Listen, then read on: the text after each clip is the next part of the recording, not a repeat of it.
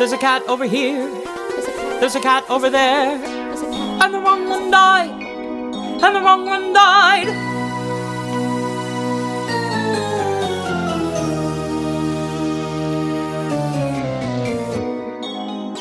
Welcome to The Wrong Cat Died, the podcast breakdown of the catastrophe. I'm your host, Mike Abrams, and today we have another very fun episode. I promised you, the listeners, to bring you a wide variety of cats-related content, and today I continue down that path as we welcome a Broadway performer who has a very unique connection to cats. You may have seen her on Broadway in Hair or Sideshow, or even on your TV in an episode of Law Order SVU, but her unique connection to cats is why she is here today. So welcome, Lauren Elder, to The Wrong Cat Died, and thank you for joining me. Hello, thanks for having me. So I want to actually kick us off now, because I know we'll get to your unique connection, but you said that you saw the show first as a 7-year-old. Yeah. And I have spent a lot of time arguing that children should not see this show. Oh. So what was your experience as a 7-year-old, and how did it change your life? Well, my parents knew that I loved singing and dancing and, watching musicals on TV like, The Wizard of Oz. And they also knew that I loved cats, the animal. And when the national tour of Cats was coming through Los Angeles, they bought tickets and the seats were in the second row on the aisle. And they let me have the aisle seat. And so the show started. It was the very first musical I ever saw live. And the show started, the lights went down, and all of a sudden, the green cat eyes come out and they're moving through the audience. And scared the life out of me as an adult. I'm sure I probably was a little bit scared at first, but then they started coming up to me and like rubbing up against me like real cats. And then I felt very at ease and very into it. Like I was ready to just jump up and join the show at that moment. I remember when the Rum Tum Tugger came down into the audience, in my heart, I was just like, please, please, please pick me out of the audience. I want to dance with you. I think he had already pulled a woman out and was like twirling her in the aisle. And I thought maybe I'll be next, but I wasn't. He ran back on the stage. It wouldn't have been appropriate for Rum Tum Tugger to pull a 7-year-old out of the audience. But it was incredible just seeing these dancing and singing cats doing their thing, living their lives on stage like that, coming into the audience and involving us as well. It completely changed my life. And then realizing that was actually a career path made me, never look back again. I already knew I wanted to be a singer, a performer of some sort, but this, I think, is what really made me realize that it had to be in the theater. So as a 7-year-old, how much of the storyline did you truly understand? I mean, I guess first I'll ask, what storyline are you talking about? Because there's not much of one loose. There anyway. It's a loose arc. I mean, basically, all of it that you can. I understood that these were these cats that gathered together for some sort of an event. They all introduced themselves and told us about themselves, and one got chosen to move on. And I've always interpreted it as being, reincarnated, brought into their next life, because cats have 9 lives. So going to the Heaviside Layer, in my mind, was always that cat got to then live again. Now, I've had a lot of arguments with people over this in my life, because some people think that just means the cat died. And then I wonder, well, then why are they all fighting for this chance? Especially like the younger, hipper ones like Rum Tum Tugger or Mr. Mistopheles, who are like at the peak of their career. Why would they want to then die? I mean, I get why Grisabella would want to die, because like her life changed and everyone hates her now. I don't really understand that either. But I've always interpreted it as they are being reborn. And that's what I got when I was a child, and that's what I've carried with me to this day. Yeah, so I don't disagree with you. I think that they are being reborn. Thank you. I do think that there's a lot of aggressive sexual context into this show that I noticed as an adult that I was like, why are there children sitting around me watching this and like mesmerized? And it's like, maybe it went over their head, but there's just definitely a lot to it. And then when you really dig into the loose plot line, you get into some sex work, into some drugs, into some gentlemen's clubs, into potential domestic abuse. It gets a lot. Wow. And so, yeah. And so I think like clearly that doesn't come off to the 7-year-old eyes. And that's why there are children there, because they just think it's cats. But the more I've researched the show, the more I'm mad at my mom for bringing my sister as a kid. Wow. Well, I guess I'm going to have to learn more about these things that you've learned, because I haven't even dug that far into it. I think I let my 7-year-old interpretation of it move on with me throughout life. And I always felt that, because I've met so many people in my adult life that hate Cats and think it's the worst musical and should never have been made. And I would always say to them, well, if you had seen it when you were 7, I think you would feel differently. Interesting. So different than I'm the reverse. I'm sitting there going like, you need to see it as an adult so you can really like appreciate all of it. Appreciate what's happening. And you probably need some type of enhancement, whether it's drugs or alcohol, to really appreciate it. But the reason I really wanted to talk to you is because you left that show and you told me that you created a one-woman version in your garage of Cats the Musical where you were every character. So this is what I want to hear. Tell me all about this one-woman show of Cats. I was it was common for me to put on shows in my garage, sometimes with my sister, sometimes with the neighbor kids, and sometimes all by myself if I couldn't find anyone else. And no neighbor kid wanted to be Tugger or Mr. Mistopheles. Eventually, some of the other kids got on board, and then it was always like this weird fight over who would be the white cat. Everybody wanted to be the pretty white fluffy cat. I don't even know her name. Victoria, thank you. I guess I should know that. How horrible. What a Cats fan. But you know, for some reason we thought she was the prettiest and the most special.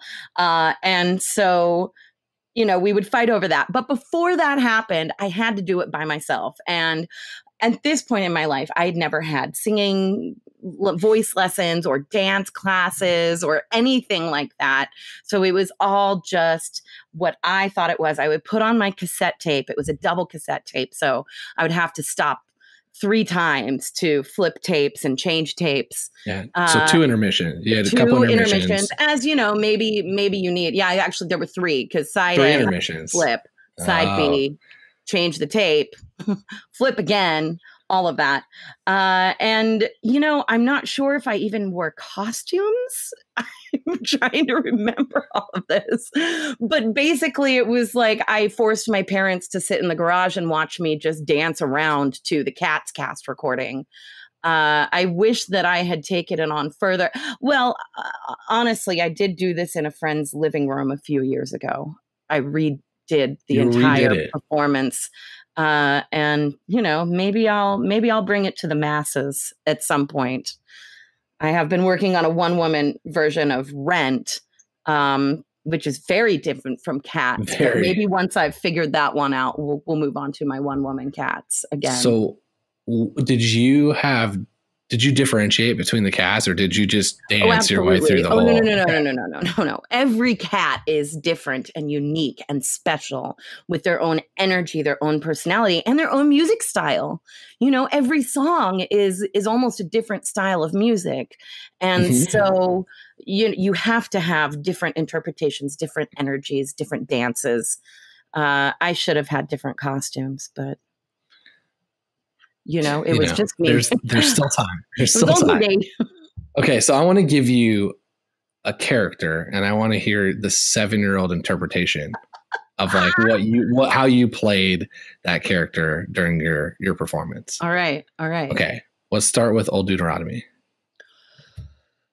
Oh, Deuteronomy lived a long time. I mean, he doesn't sing that song himself, but I'm, you know, just interpreting it as him. He was very, low and very slow and very thoughtful. This is going to be great. I want to keep going. Thank you. Jenny, Thank you. Jenny Annie Dots. Oh, Jenny Annie Dots. I mean, she's very up and bubbly, I think, dancing around a lot like this, and maybe with like this kind of a voice. I don't really remember how much I did with Jenny Annie Dots. I mean, just, that giant dress that she had with all the kittens. I just wished that had been in my possession at that time. Did you tap dance? Oh, absolutely. Okay. Absolutely. Okay, absolutely. Good. Oh God, I thought I was such a great tap dancer back then. Before I had taken any tap dance. I remember like tapping for my friends at school and being like, look what I can do. Just moving my feet. They didn't know what I was doing. Okay, Rum Tum Tugger. He's like, well, first of all, the Rum Tum Tugger was my favorite character when I was a child. And I really think that the reason was he reminded me of David Bowie in Labyrinth. Yeah. Yep. I don't know who inspired who there, but basically they are the same for anyone that knows both characters. I feel that Jareth in Labyrinth. I think that's his name in Labyrinth is Jareth, the king of the goblins. And Rum Tum Tugger, they've got the hair. They've got that rock and roll vibe and the tights that so tightly held these parts that I didn't know about at that time in my life, but I knew were doing something to me. So it was like this pure sex that I didn't know was sex at 7. So he had the swagger and like that voice, because he's the Rum Tum Tugger.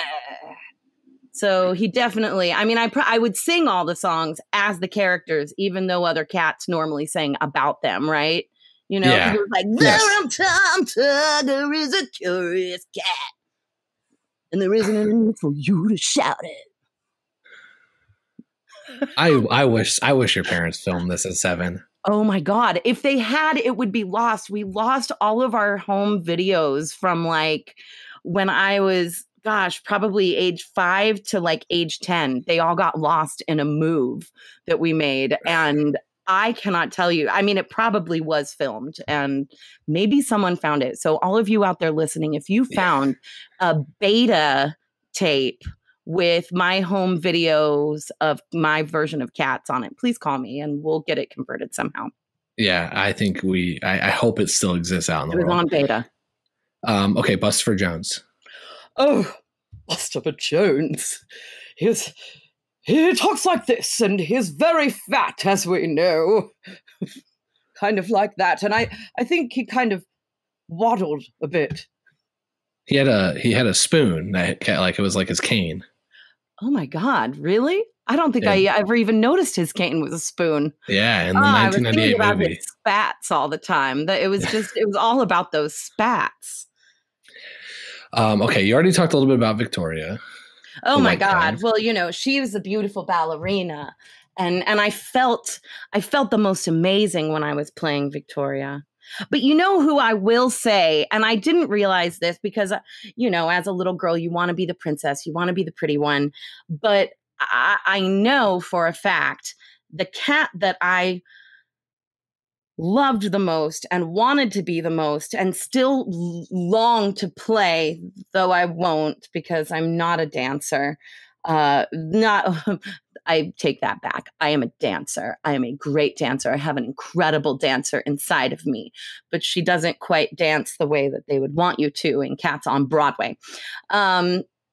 But my favorite cat is the one that sings about Grisabella. She is my favorite one. So that is... And I don't know her name. I believe it's Demeter? That sounds right. In the revival, they turned it into 2... Oh, no, wait a minute. There were 2 cats. In the revival, they made Grisabella sing that song about herself, which I just didn't think made any sense at all.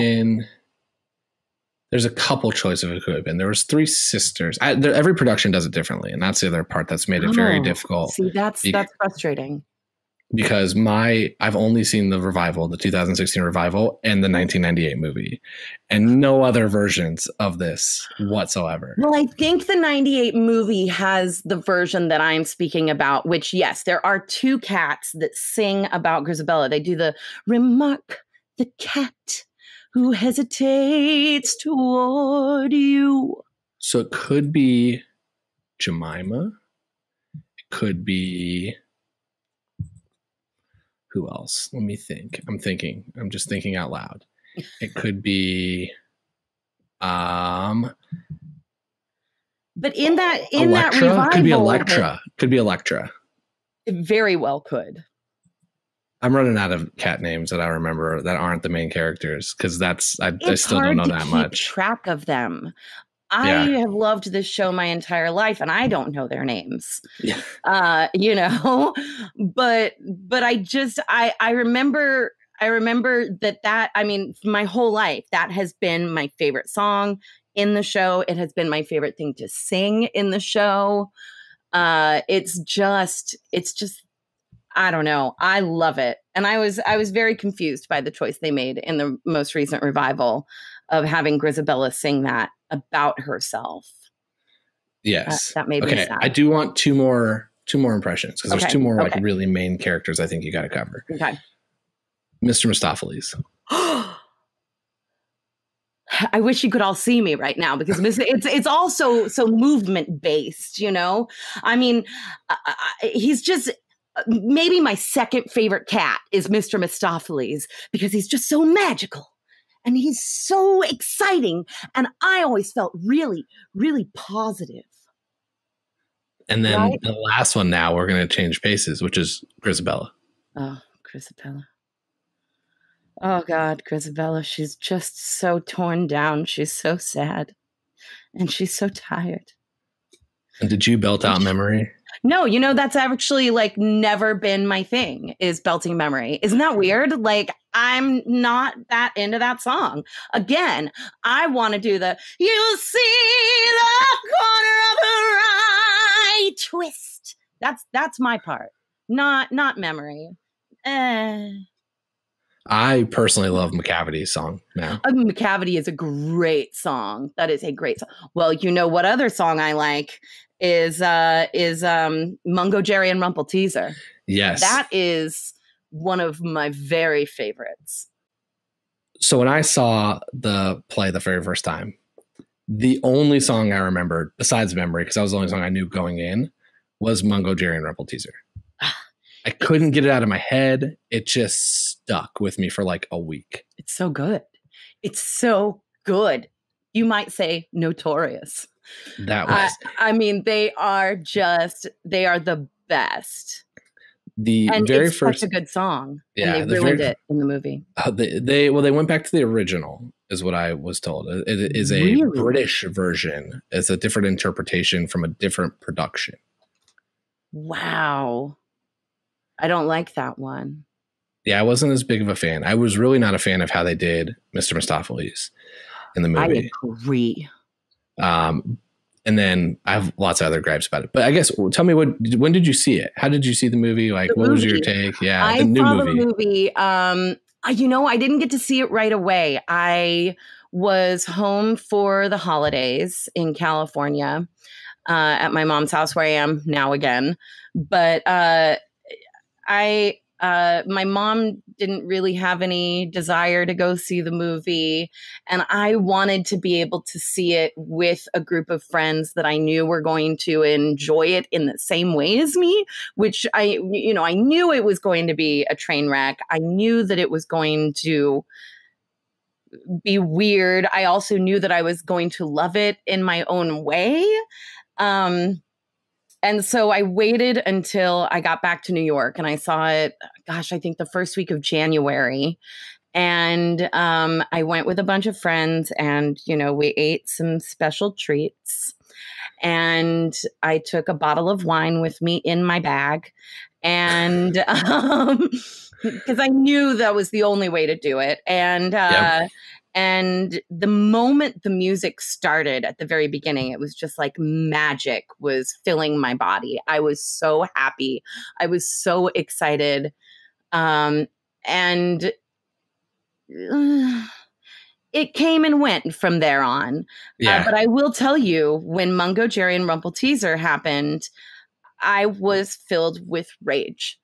I could not, like, I blacked out for a moment during that part of the movie because I was so upset. My blood was boiling. I literally wanted to hurl my popcorn at the screen. But I didn't because I really wanted to eat my popcorn. Yeah. But that was very upsetting for me and took me out of the movie for a little bit. What was it? A busy theater? Oh no, it Just you and your was. friends? Gosh, so I went with, I think there were 6 of us that went together, and then there were probably 6 other people in the theater sprinkled throughout, like in couples, and everyone there was there to have a good time and have fun and yell things out and sing along, except for 2 ladies in the back.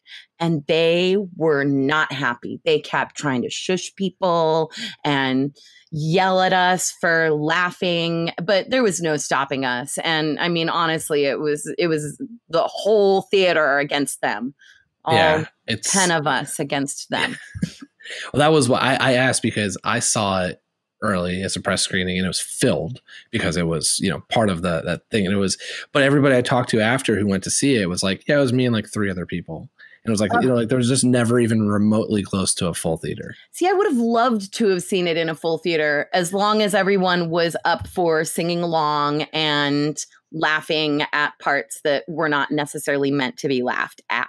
So that was where it got very interesting because it was pre-opening. And so I think there were some people that were there for much more serious reasons, whether covering it for, for reviews or what that was. And then there was about 10% that was there for your reason. And I personally loved it when they started laughing, and like they kind of really got into it because it made it a much more interesting experience. Yeah. But yeah, it was an experience more than anything. It was absolutely an experience. I mean, those cockroaches that Jenny Annie Dots was tap dancing with. Yeah. That was weird. The fur coat that Judi Dench Cat was wearing. You at least got to see it when it was fully edited. Apparently. I mean, they still had hands. So I don't know who made that choice to give them human hands. And the perspective was so off. It was just, it didn't make any sense. Yeah, Andrew Lloyd Webber has now come out and said that it was not his fault. He's basically stepped away from the movie. Yeah, I did see he's disowned it. Jason Derulo said that he thought recently that it was going to change the world. Yeah. So I thought that was a parody site when I saw the link. No, I think he was serious. I think he had a lot of high hopes for this. And why wouldn't you? You are the rum tum tugger. You've got to have that attitude going forward, or everything's going to fail. Yeah.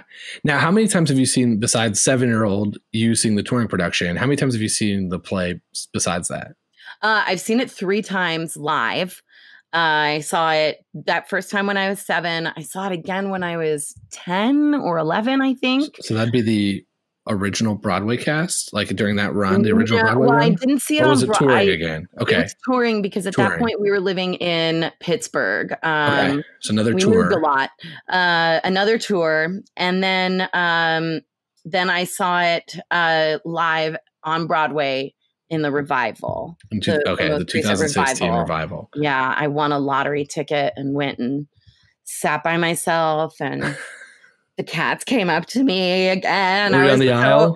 I wasn't, but there weren't many seats sold in the mezzanine where I was sitting. Okay.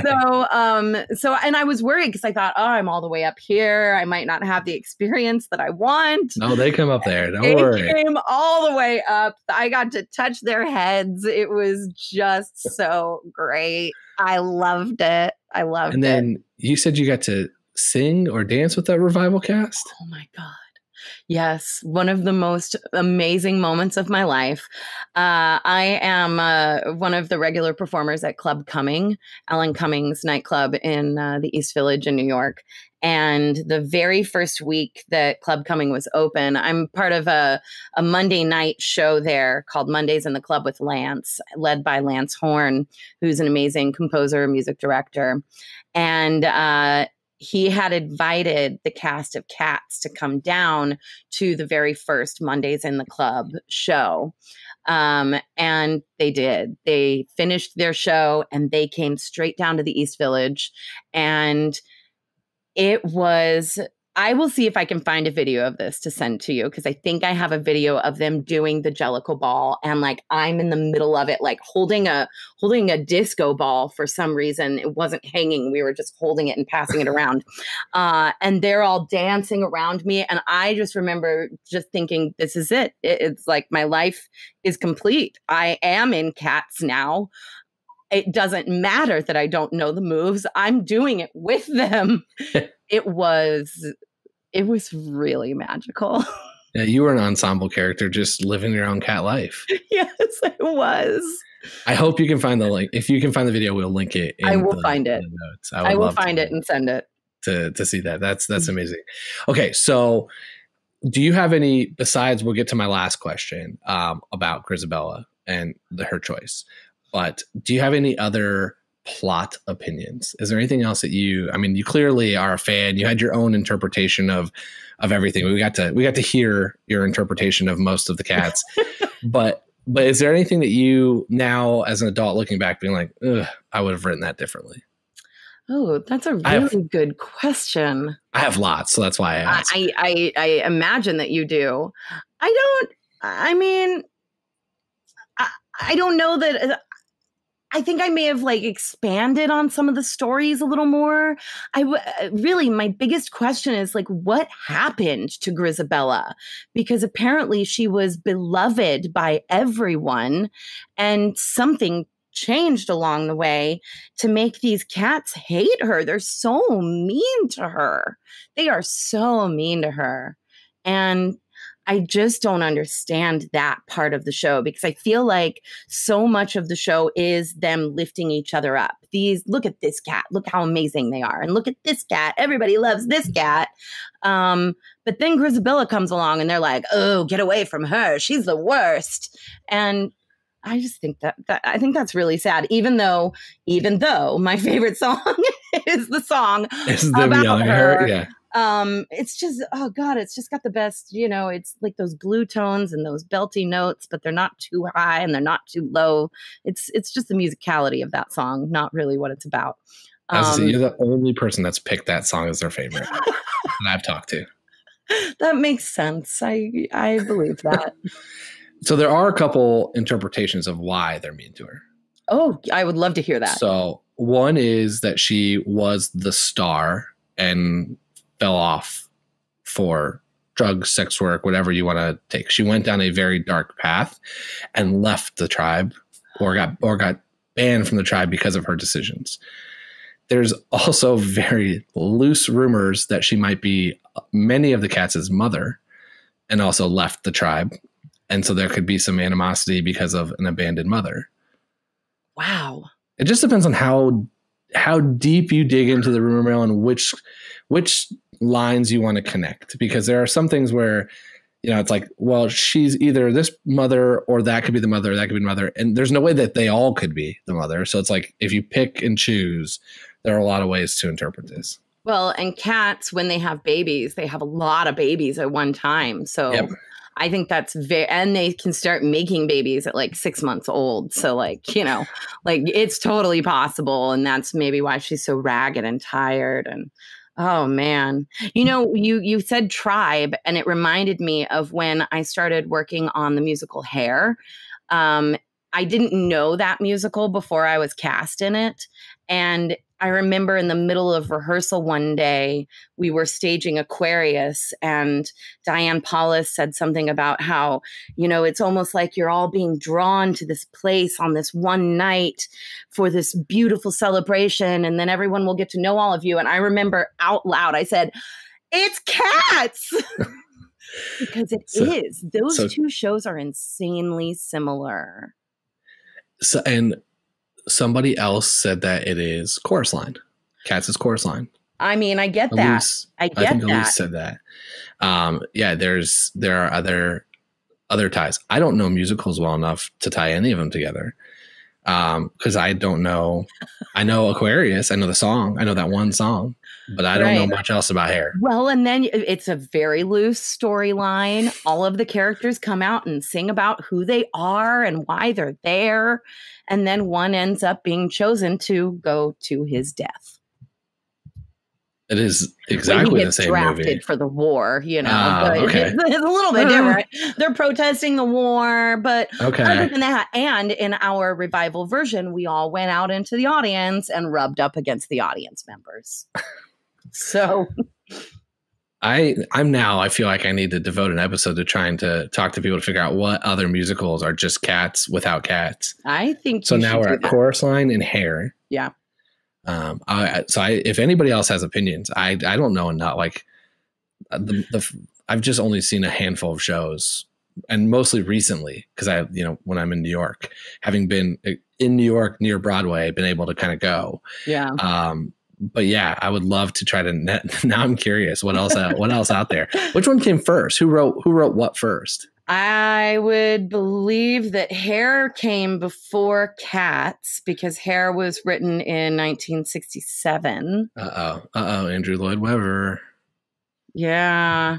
I don't know. I mean, however, a small caveat here, the T.S. Eliot's Old Possum's Book of Practical Cats came out long before Hair was written. So I don't know how you decide there. That book doesn't tell the story. That book is just explaining each cat. You're fair. So it's not, someone else tied it together and added a song that wasn't even in the book because, and this is why this helps my argument of why children shouldn't see it, but T.S. Eliot thought that the Grisabella poem was too dark for the book for children to read. So that's why it's not in the book. Wow. But it's the center of the musical. Oh, that makes sense then. Yeah, I've made my case fairly well. There are some holes in some of my cases. I get it. I'm aware of my pitfalls in some of my arguments, but I've done some research. I've went dark into the cat's web and learned a lot of stuff I just never thought I would ever learn in my life. Okay, so a couple other just quick questions about the play. So you already said your favorite song. You already said you would want to play. Who would you want to quarantine with? Which cat? Mr. Mistopheles. That's my answer too. Mr. Mistopheles. He would keep you entertained the entire time. He can make anything happen. And then my other one before we talk about who we think should die at the end is there is a thing. I'll just explain it because I can ask you, but I have a feeling you're going to say, I have no idea what you're talking about.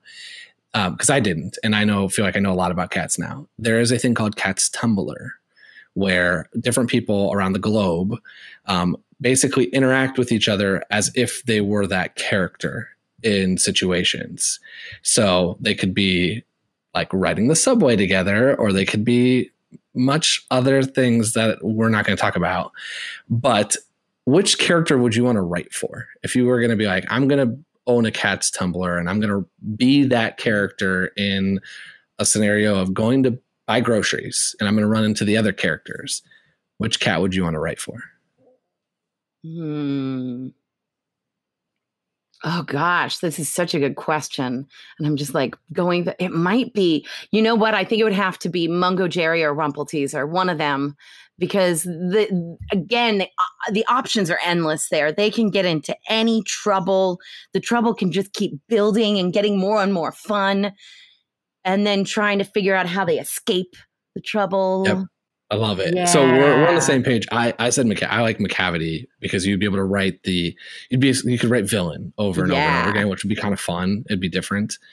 Yeah. Okay. So we're totally aligned there. Okay. So let's see if we're on the same page here then. I have argued for multiple episodes that Grisabella should not have died at the end of the show. who do you think should have died? And if it is Grisabella, why? Tell me why I'm wrong.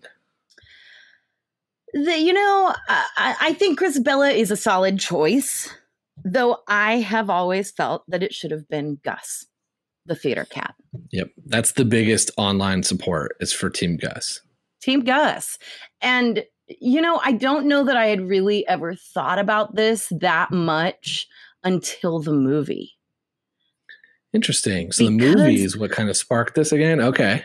Ian McKellen's performance, he feels like, your grandpa or your favorite great uncle. Doesn't everyone have a favorite great uncle? and he's so sweet and he has worked so hard and I think that I never realized, I guess why the movie made such an impact on me with this particular character is I never realized just how old and frail he is.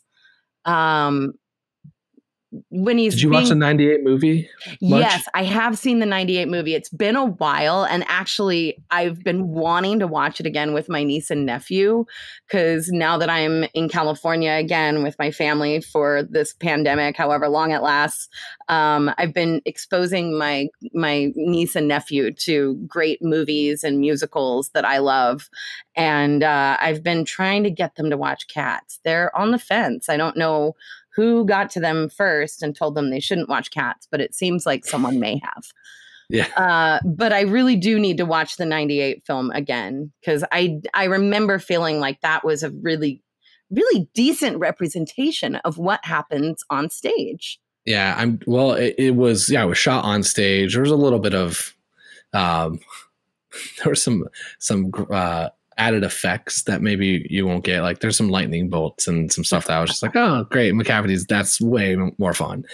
But yeah, the movie, the Gus, and I'm drawing a blank on his name. But he was a, superstar actor at the time, and he was blind and old and frail. And like they like walked him out just to sing the song basically. And so there was no dancing, no number. And so he and Ian McKellen, like that, it was that version for me. It was very representative versus depending on who you see in the show and how you see it. So yeah, it's the same thing. Like I do think there's a very, very strong Team Gus argument. It was John Mills. I just had to look it up because I had to know. Sir John Mills. That is correct. John Mills. That was and it. I had no idea that that's what they were doing. That is really cool. And he was blind or could barely see. So if you like watch that, they walk him out and like someone's holding on to him, and it's like, it's Cats. So they kind of like make it feel like it's just part of it, but there's no dancing, no nothing. He goes up there and just belts out his song and gets off stage. That's amazing. I'm making the kids watch that tonight. They're going to have to you're watching Cats tonight. And I guess the movie version in 98 is a little less aggressive because there's not as much, like, I don't know, the whole green eyes scared me for kids. And then just in general, I mean, I don't think you'll see his dance is a little sexual for any child. Oh, I've always remembered that from my very first experience from Tum Tugger. I didn't even like realize what sex was when I was 7, and yet I knew that was sex.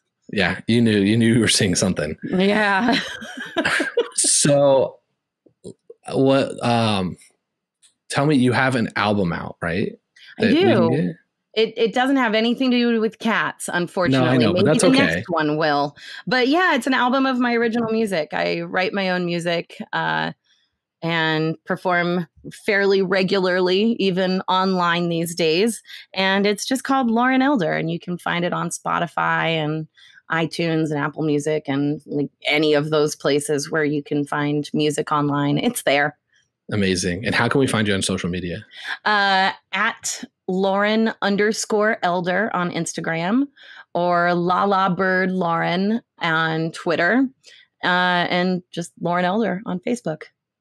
Amazing. And when we find whoever bought your beta tape at Goodwill somewhere across the country in a move that got sold, whenever we find that, if you have it, please let us know, because we would like to see the 7-year-old. It was 3 intermission Cats production from you said in LA. So in the garage in LA. In the garage. Every character you can imagine. We got a little taste of it today.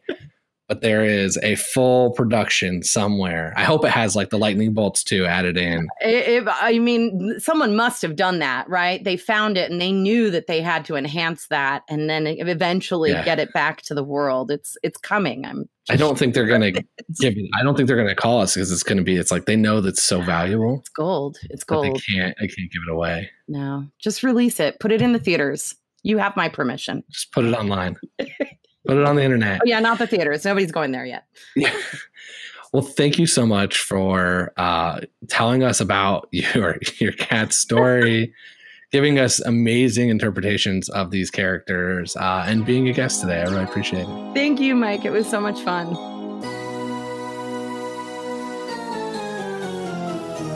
Thanks for listening to this bonus episode with Lauren Elder on The Wrong Cat Died, the podcast breakdown of the catastrophe. To follow along, you can subscribe on Apple Podcasts, Spotify, Stitcher, or anywhere else you listen to podcasts. Follow us on Twitter and Instagram at The Wrong Cat Died, or check out our website, thewrongcatdied.com.